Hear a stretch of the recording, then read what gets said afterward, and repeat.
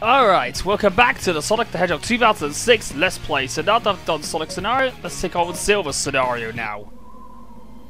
This world was devastated before I was born.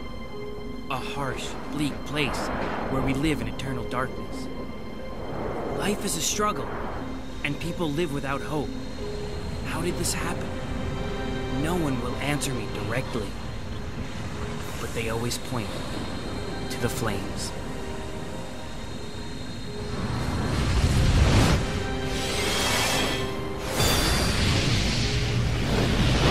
These flames, they burn away at my world, destroying everything in their path. They come from an eternal life form that we cannot truly defeat, the flames of disaster known as Iblis. Silver! Blaze, what's wrong? He's appeared again!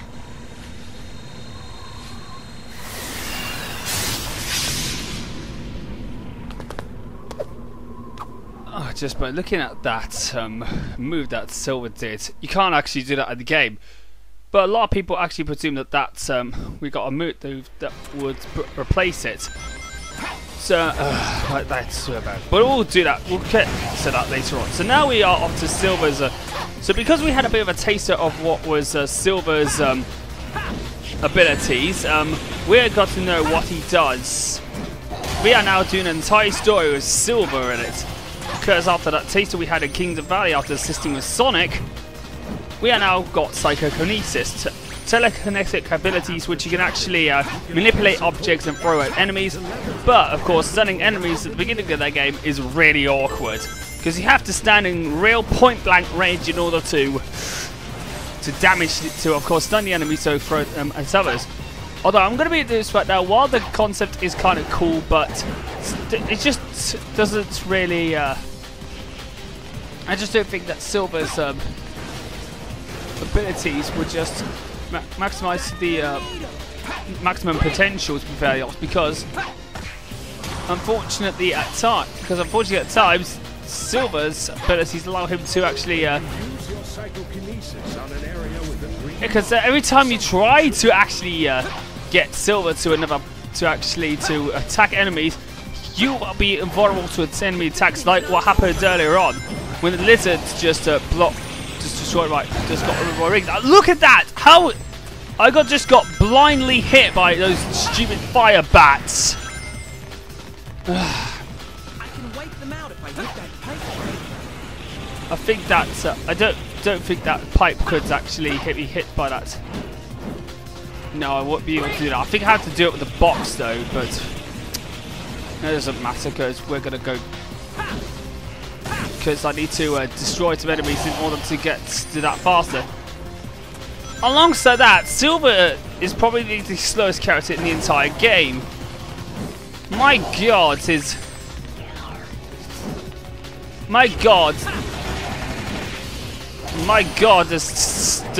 Silver's ground speed absolutely is of course quite slow. I know it's a naturally slow character because of his psychokinesis makes up for it, but to be very honest, I just think it's not as he's not as good as Sonic and Shadow because his gameplay is a little bit more, slower paced. And because of the Sonic series, I'm more, used to the more faster paced, part of the series.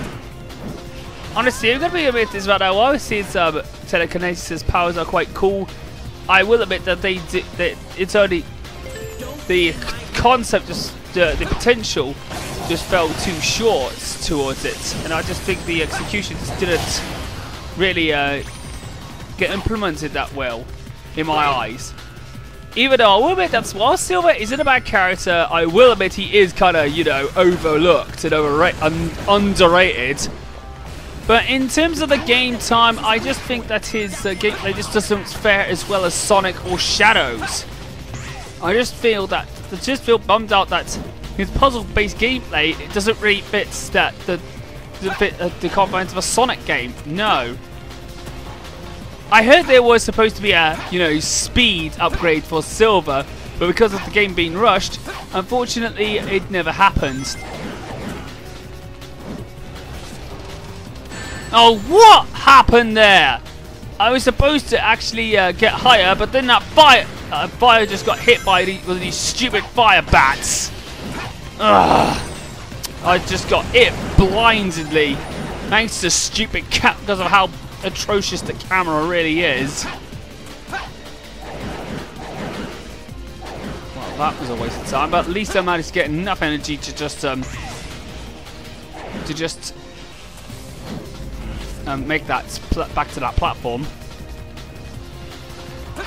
Okay, so Silver's and because of Silver's slower speed and of course puzzle mechanics, Silver's stages tend to be the longest in the game. But I will admit that throwing projectiles at enemies is quite cool though. But now we come to one of Silver's amigos, and it's Blaze the Cat, and she is Blaze the Cat. Blaze the Cat, in my honest opinion, out of all the amigo characters, oh, why does she have to go slow? Blaze the Cat is probably my favourite amigo of the game because A, she moves as fast as Sonic. She has a very good spin that's actually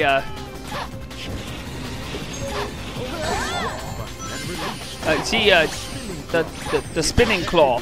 The spinning claw is basically Blaze's version of the homing attack, which has more range than Sonic. Very good range. We already defeated them already, Blaze, because of the fact that we've already destroyed them. Also, she has the fire spin, which is pretty good, which allows her to get rid of make grounded enemies. And her double jump is incredible. You look at the fire spin; it's possibly one of Blaze's best abilities in the game. But that and the fire spin.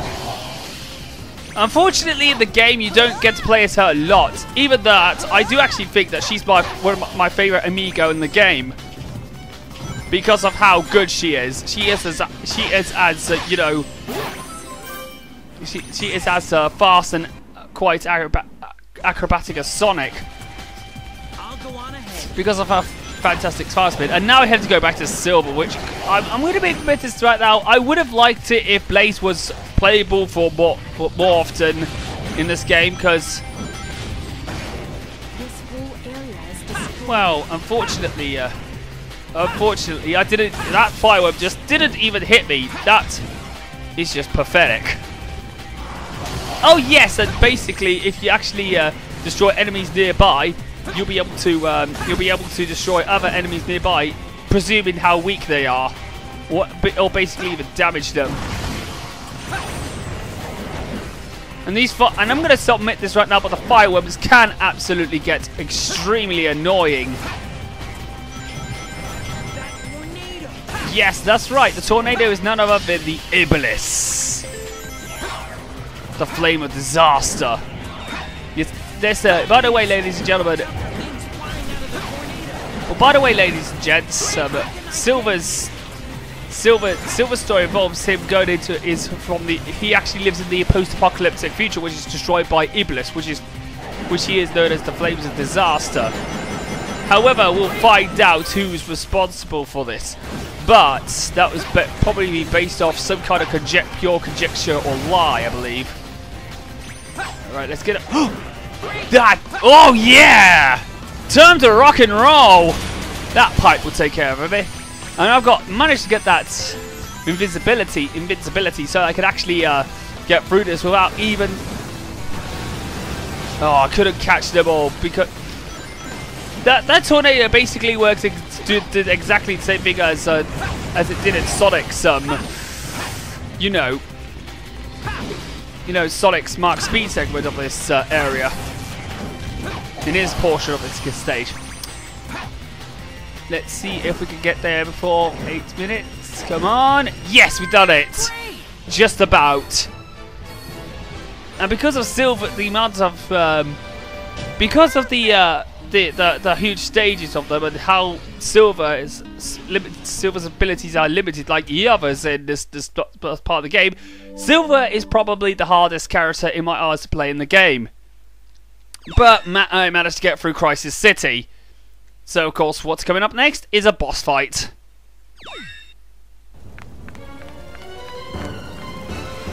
Oh shit! Guess who comes up? It's Iblis!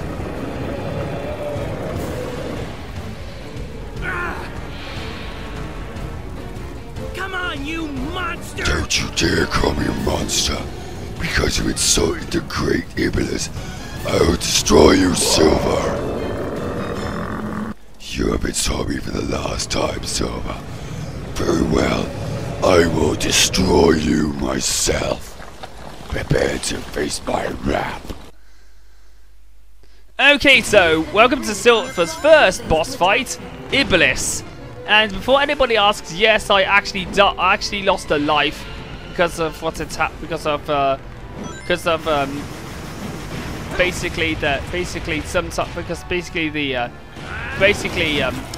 Iblis was being such an absolute,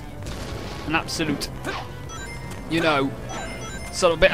Oh god, I did that on. Very sorry, I did that on purpose. I just didn't.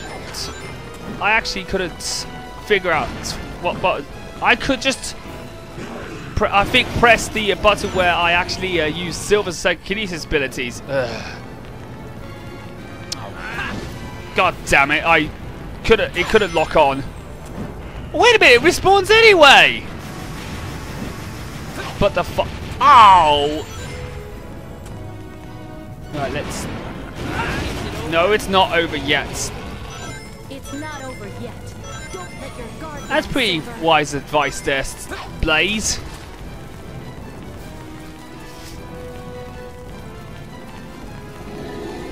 Whoa. No, all I had to do was to avoid that. Make sure that I don't get hit by his flamethrower.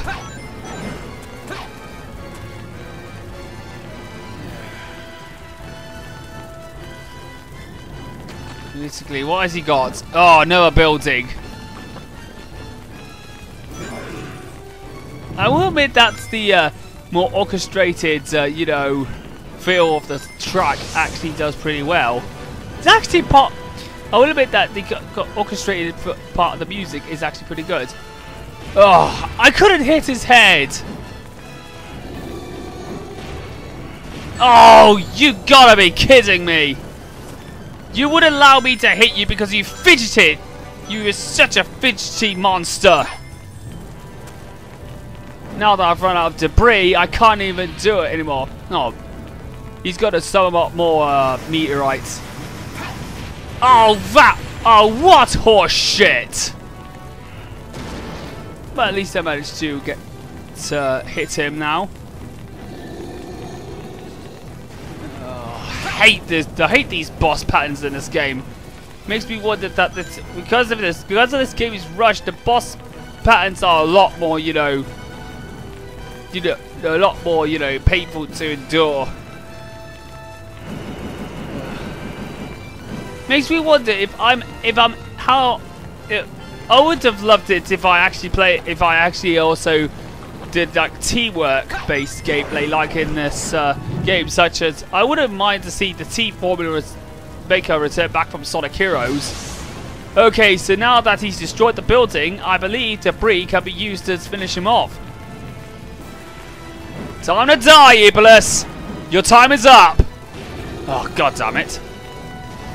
Ah! What horse shit! Oh, and I have nothing to attack him now. That's just ridiculous. Basically, there will be more meteorites to come. Right, go! Finally, I've done it! That took longer than it did. Finally, I can relax. And he goes down in flames.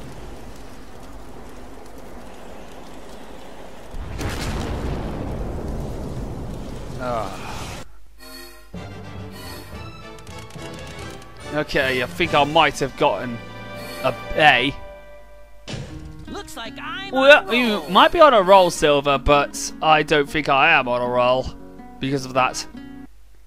Okay, with the pleasure of the gold medal, I think I'll end this part. With that being said, I'll see you guys in the next episode of Silver Story. So, basically being in the post-apocalyptic future, Silver and Blaze encounter the absolutely angry Iblis, who then decides to destroy them both after trying to do that. The duo then defeats the monster, but how would they be able to stop Iblis for good?